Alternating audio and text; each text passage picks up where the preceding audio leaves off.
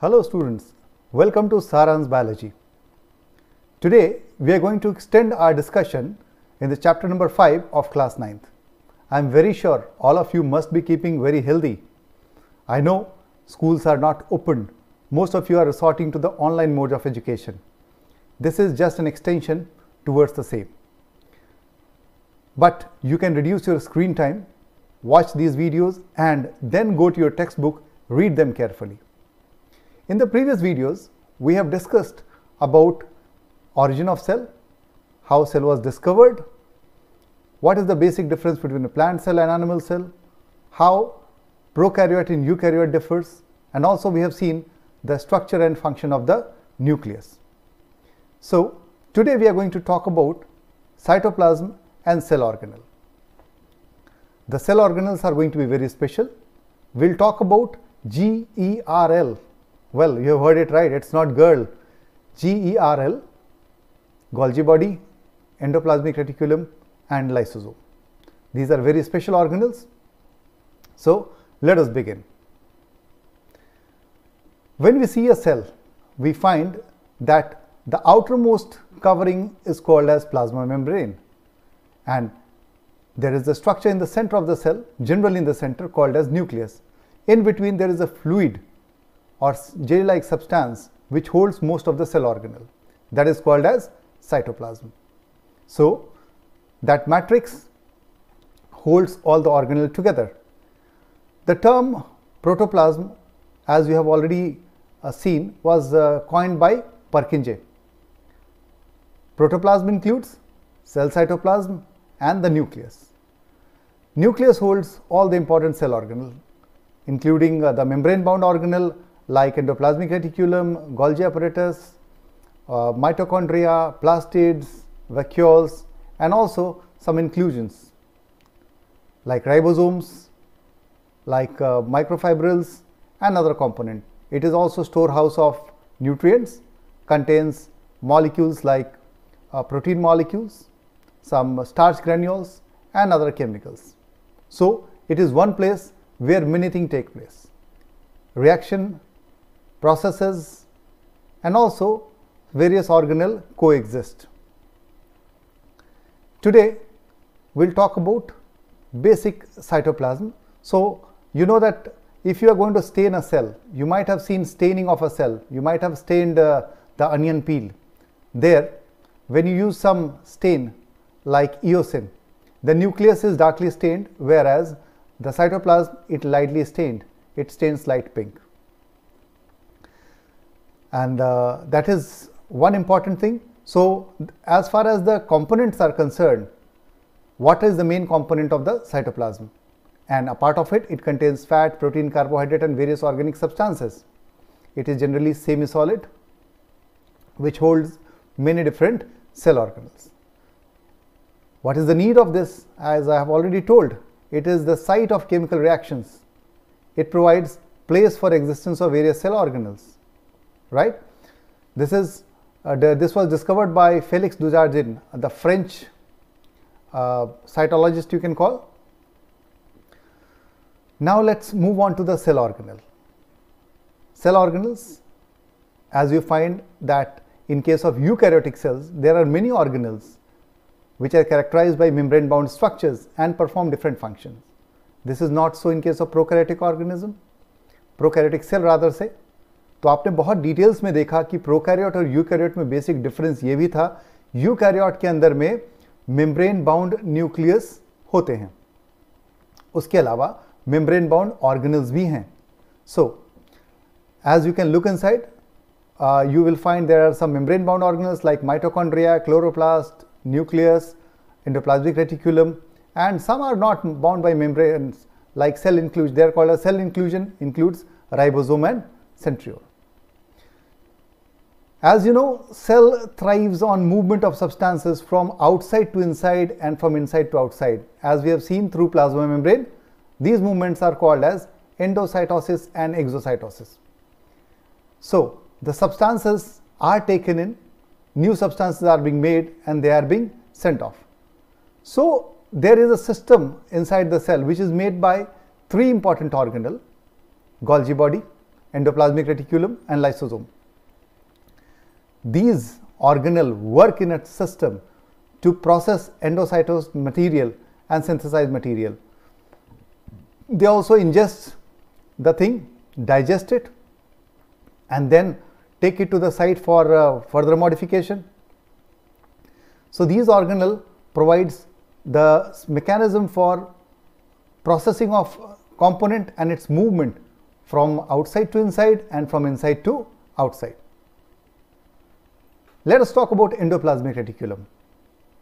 These are the network of reticulum, which are tiny tubular structures. They are scattered in the cytoplasm, but you will find them near to the nucleus. If you see the diagram of cell, let me take a pen tool, right, and you find that these reticulums, they can be seen having some dot-like structure, some granule-like structure, right.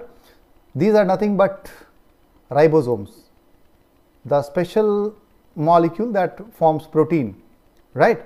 So these also are the seat for ribosomes, hence they give a rough appearance, and that's why they are called as rough endoplasmic reticulum.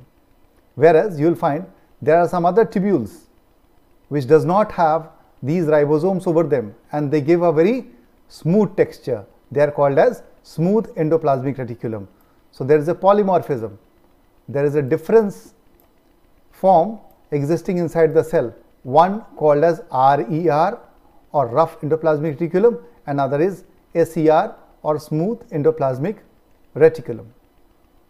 They are made up of single membranes, but ribosomes will be always seated on the outer side. You can find it is not on the inner side, they are seated on the outer side. And these organelles are very, very small, so they can be seen with the help of electron microscope. So as you can see here out, the nuclear material, so substances are formed, they are channelized through nuclear pore and they come to the endoplasmic reticulum. So why these two type of endoplasmic reticulum are seen? As you can find here out, smooth endoplasmic reticulum and rough endoplasmic reticulum.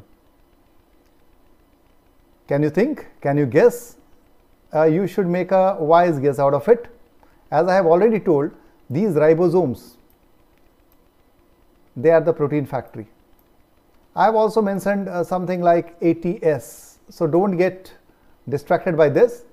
AT is the unit, S is the Swedberg unit. So in case of prokaryote, the size is smaller, 70 Swedberg. In case of eukaryote, it is 80 Swedberg. So these organelles will be found where? In prokaryote or eukaryote? Yeah, you are correct. In eukaryote. Hence the ribosome will be of ATS. Now let us see what function do they perform. Ribosomes are of two types, RER and SER. So rough endoplasmic reticulum are site of protein synthesis. As you can see here out, they are site of protein synthesis. And proteins, what do they make? They make important enzymes and also some proteinaceous hormones.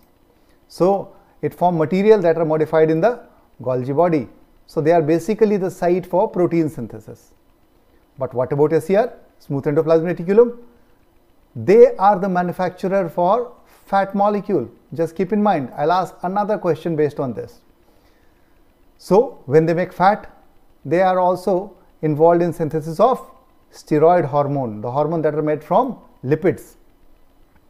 These are the detoxifying centers of the cell. They break down the poison and drug materials. They also act as skeletal system of the cell. So if we take a gross function, you can just take it like this for the examination point of view. Smooth endoplasmic reticulum, they functioning of enzymes and hormones to carry out biochemical activities, right? Or RER forms the proteinaceous component.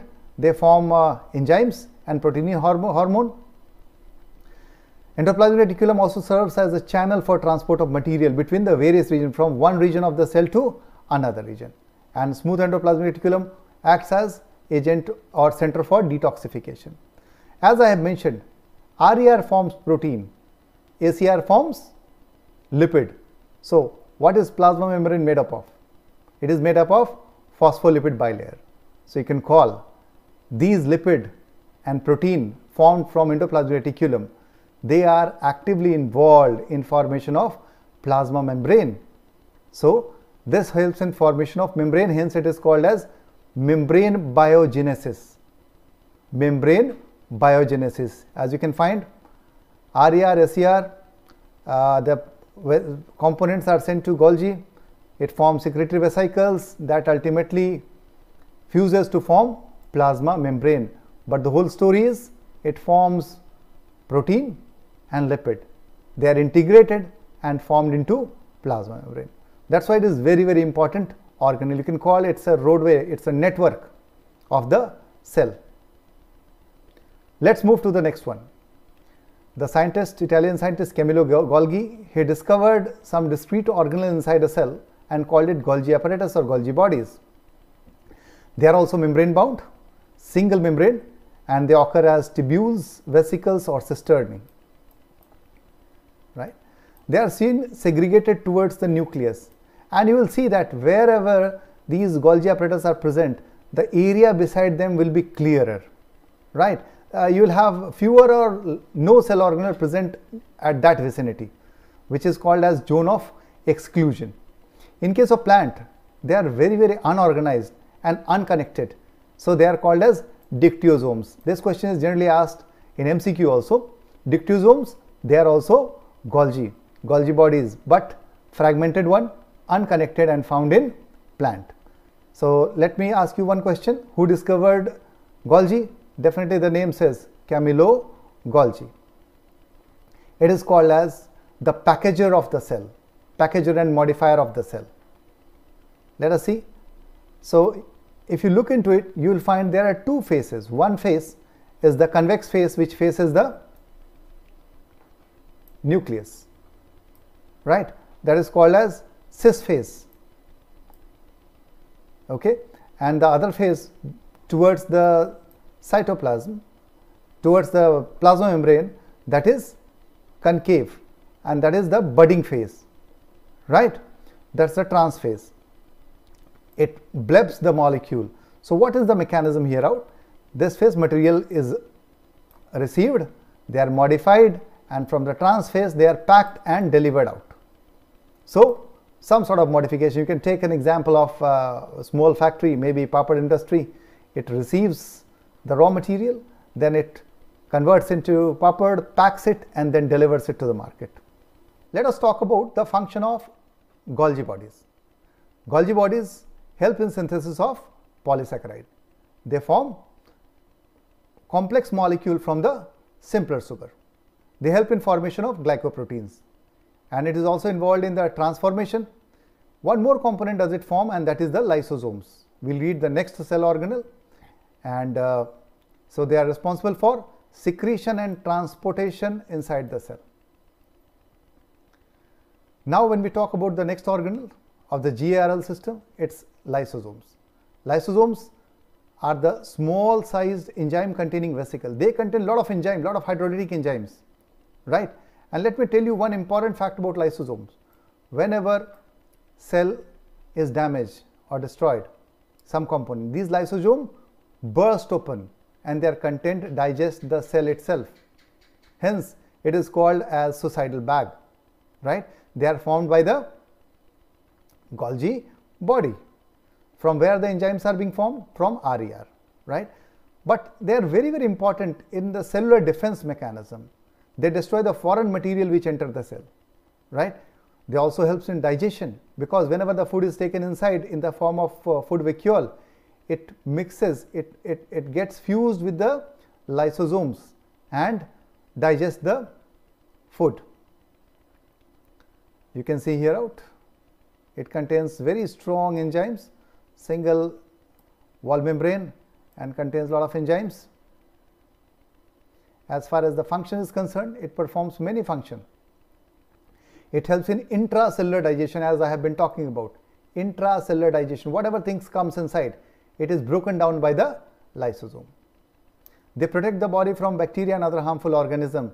So as a part of the same, They help in removal of old and worn out cell organelle.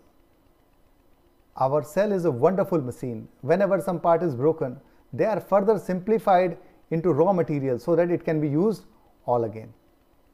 You will find they also help in metamorphosis in case of tadpole larva.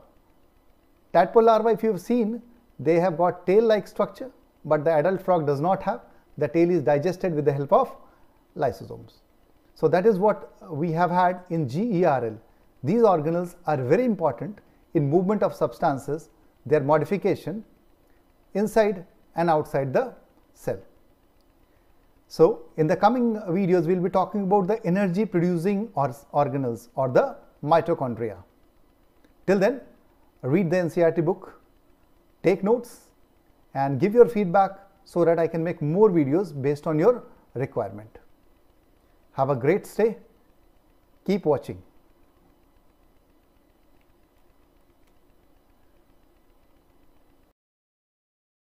Students, keep ahead of your friend by subscribing the channel and hit the bell icon to get notified if there is a new video coming your way.